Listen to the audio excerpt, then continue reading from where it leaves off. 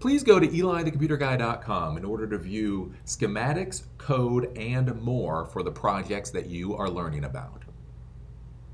Welcome back. So in today's video, I'm going to show you how to use a text editor called Vim. So text editors are very important in the Linux world, not because you're going to be trying to write the next great American novel using them, but because all of the configuration files in Linux are written in simple basic text. So whether you're modifying something like the group files for permissions, users and permissions with Linux, whether you're changing a configuration file with an Apache or modifying the php.ini file, things like that, you're going to basically have to edit text files. So in the Windows world, you right click, click, do radio buttons, all of that kind of stuff. It's really nice and easy and pretty intuitive. In the Linux world, we don't do intuitive in the Linux world. We do text files. So being able to use a text editor is very important. Now, it should be understood that I will be showing you folks how to use Vim today, and Vim is one of the available text editors out there. It is the one that I prefer. It is the one that I like. It is the one that I think is relatively easy to use, and therefore that is the one I am going to teach you. But of course, this is the Linux world. And there's always 1,000 ways to do anything. And if there's 1,000 ways to do something in Linux, they're going to have a whole bunch of people arguing about the best text editor and why you should use X, Y, or Z. Let me explain something to you. Again, for me, being a little simple sysadmin, I use the text editor to go in and literally modify configuration files. That's all I'm doing. With these text editors, some of these text editors are very powerful, and you can do some really cool, sophisticated things that I never do. So I'm going to show you how to go in, modify files, be able to create text files if you need to, be able to go in and find configurations if you're looking for things. So I'm going to show you how to use Vim as just a very basic text editor, but do understand if you go out and you start talking to some old timer who does Linux and you say, I just learned Vim for Eli the Computer Guy, they're probably going to give you a whole bunch of crap. But honestly, no matter what text editor I taught you, you'd be getting a whole bunch of crap. So just kind of roll with it. So with that, I'm going to be showing you how to use Vim today. So let's go and dive into this and show you how this works.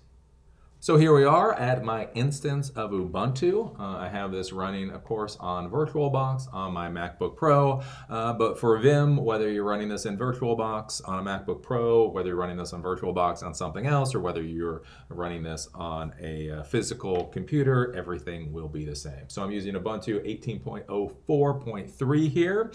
If you're using Vim on a different distribution of Linux, Vim is Vim is Vim is Vim, so it should be the same. And if you're watching this 10 years after I have recorded this, Vim should still be the same. This is one of those things that doesn't really change over time. The only difference may be if you're using a different distribution of Linux, is one of the examples that I'm going to use today is we're going to go and we're going to just modify the group file just to show you how to do that. And so within Ubuntu, I'll have to use sudo, superuser do, in order to be able to edit it with Vim. So if you're using a different distribution of Linux, you may not have to use the sudo command in order to be able to edit something like the group file, so that may be the only difference. So with that, let's go and we'll actually log in. So we'll do Bob 1 2 3 4 5 6.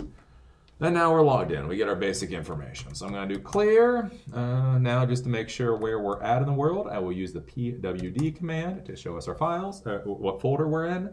And so we're in the Bob folder and the home folder in the system root. I will do ls to see if there's any files or folders within this folder. And we can see that there is not. So the first thing that we're going to do is we're actually going to create a file. We're going to create something called Test.txt. In order to do that, all we do is Vim, V-I-M, do a space, and then whatever we want our file to be called. We're just going to call this test.txt. Now it's important to understand the .txt doesn't really matter in the Linux world. Doesn't matter if it's there, doesn't matter if it's not there. I'm just putting it there just for my sake, so I know what kind of file it is. So do remember, unlike the Windows world, when you're dealing with the command line in Linux, that final, that .txt, that suffix doesn't matter. But we do vim, we do test.txt, and I hit enter. Yay! We're in a new file. So we can see down here, test.txt, new file, and this is what we got. This is what we got. We got a blinking cursor. It's Linux, we got a blinking cursor. So in order to do anything with this file, what I need to do is I need to press lowercase I, that's for insert. So I press lowercase I, and now we can see down here, it says insert, and once I've done that, I can now do hello world. And then I can go down a few, isn't this cool? And I can go down a few and say, this is another line. And anyways, you get the point. You can go through and do all of these things. Past this, then, if I want to be able to save the file, if I want to save the file, I can just simply hit escape. So that gets us out of the insert mode. And then what I will do is I will do colon. So you can see down here, you see the colon. So I do colon. In order to save and quit this file, what I'll do is W, that is for write, and Q is for quit. And so we will save and quit the file. So now we have quit the file. If we go and take a look, so we do clear, I do ls, and we can see test.txt. If I then do vim, I do test.txt. I can go in, and there we go. So we are seeing the file that I created before. Now at this point, you'll notice I'm not in the insert mode. So if I try to type, I can't type, right? So if I try to do, oops, well, I don't know why that did it. But basically, normally, I don't know why that went in the insert mode, but normally you shouldn't be able to do anything. So in order to do something, what you have to do is you have to hit I again. You hit I. And by hitting the I, again, you get that little insert mode down here. And then once you've gone into the insert mode, then you can start modifying what you want to say. So instead of hello world, we can now say hello Bob.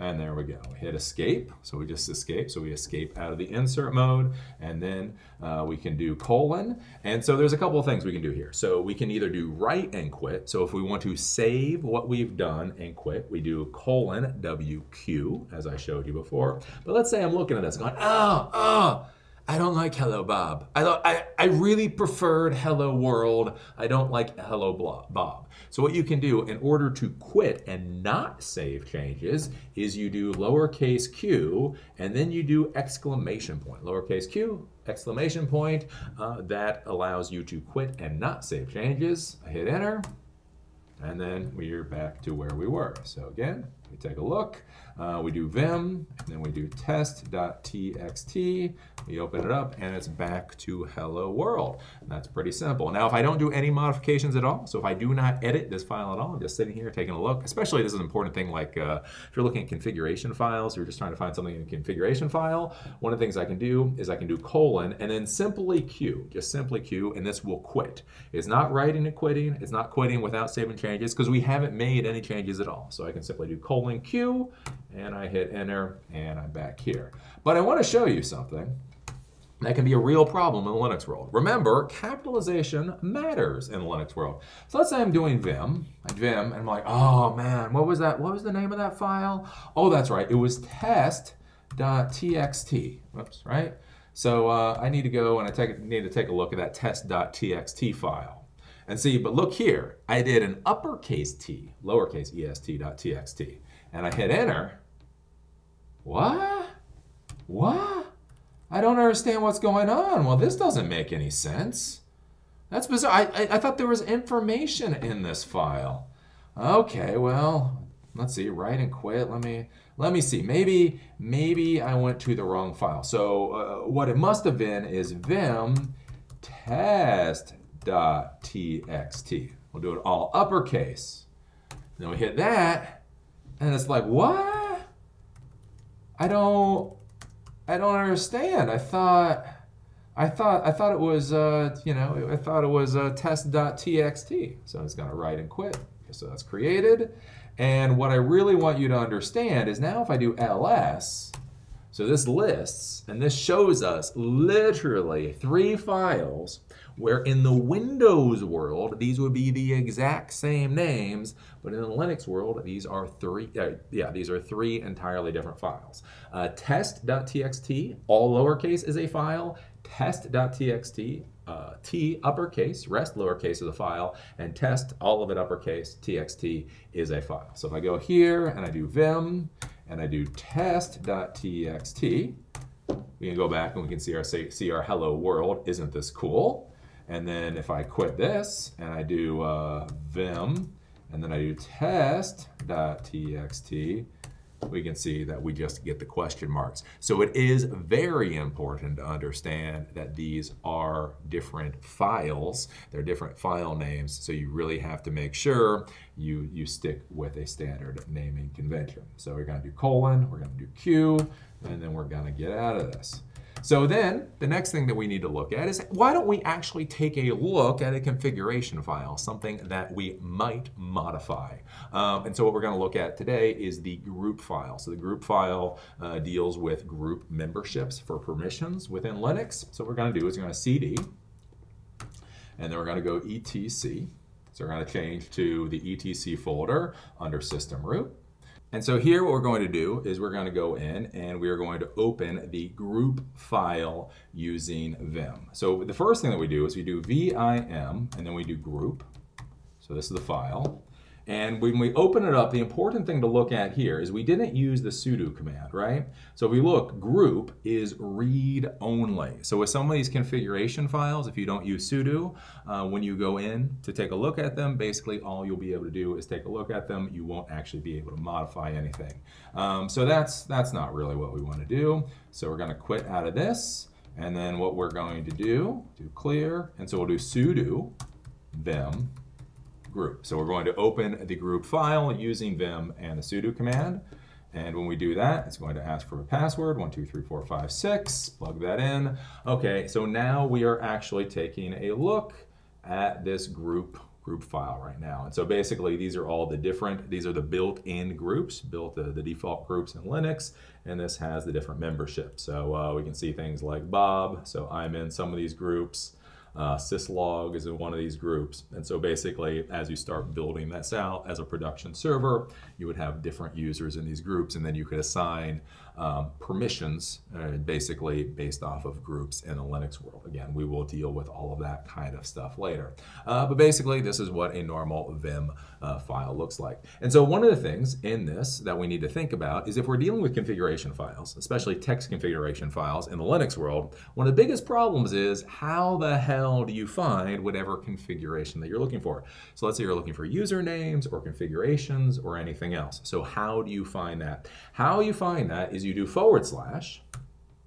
See down here at the bottom, you see where that / is? So you do / and then you type in whatever it is that you're looking for. So let's say I am looking for Bob, so B-O-B.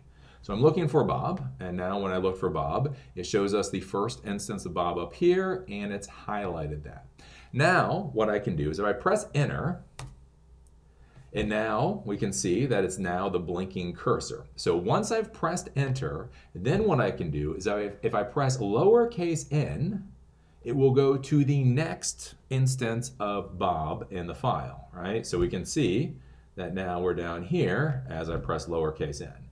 So lowercase n allows me to scroll down when I'm trying to find a word or whatever. Then uppercase n allows me to scroll up. So I'm now scrolling up using uppercase n. So in order to do a find, that's what you would do. Then let's say I find whatever it is I'm looking for. It's like, okay, that I need to remove Bob from this particular whatever group. What I can do is at this point I can do I. So I type in I, and as we can see down here, it now says insert. So down here it's insert. So then I can go, and since it's inserting, I can then delete this. It's now deleted. I can hit escape, and if I want to, I could then do write Q, and then this would write and quit. So this would save and quit. I don't want to do that right now though, because I don't want to screw up this particular configuration file. So I can go back here and I can type in Bob again, and then I can escape out of that. And so now I haven't actually made any modifications, but that's how you do find. So in order to do find, you do the // and then, you know, whatever it is that you're looking for. Again, if it's Bob, see now it basically finds from wherever your cursor position the next instance, but then I press enter, and then once I press enter, then I can go up, so we can see the blinking is now up, or I can do lowercase n and I can go down. Uppercase n goes up, lowercase n goes down, and that's how you do it. Hit Q and then exclamation, so this will quit without saving because we don't want to actually modify or change this file. And there you go. That's really all there is to the basics of Vim. Yay! Now you know how to use Vim to edit and modify INI files and configuration files and all that kind of stuff. So you can go out there and you can have fun. I will warn you, be careful, again, especially when you're modifying the default configuration files in Linux. If you do something stupid, if you make a modification that you're not supposed to mess with, basically you can have your entire operating system crash and not be recoverable. So do genuinely be careful with that. Again, since it's text files, it's one of those things, like especially if you come from the Windows world and you're used to dealing with the registry or whatever, looking at a text file, it's really easy to look at a text file and go, it's not really that big a deal. I can edit this, I can modify this. It's not really gonna cause me any problems if I do something stupid. But we have to realize in the Linux world that those text files, those configuration files, that's how the operating system runs. The operating system, that's where it looks to be able to get the information that it needs. And if you go in there and you do some stupid modification, well, things might not go so well. But I just wanted to show you how to use Vim today. Again, the other text editors out there are much more powerful text editors where you can do a lot of amazing, cool things. Even with Vim, there's some other stuff that you can do. You can actually do like copy, paste functionality, that type of thing with Vim. But I did not want to overload you with that type of information because then people start getting confused and then they want to give up and go be florists. So I just wanted to show you how to create a text file using Vim, how to edit a text file using Vim, to make sure that you really understand that the capitalization and all that matters with Vim, and then how to do find. Again, with find, you do // whatever you're trying to find, then you hit enter, that brings you into the screen itself, and then from there you can hit lowercase n scrolls down on the screen, finding the next instance of whatever you're searching for, uppercase n goes up in the screen in order to find the next instance of what you're looking for. And so those are some things to think about. The other thing too is, again, when you're changing configuration files, like with group is actually something that you will modify. You may have to use sudo in order to modify that to actually be able to get in there. So you can open the file and view it just using normal Vim, but in order to actually modify that type of file, you have to use sudo to go in there, then you can modify it, and away you go. So that is the basics of Vim. As always, I enjoyed teaching this class, and look forward to seeing you in the next video.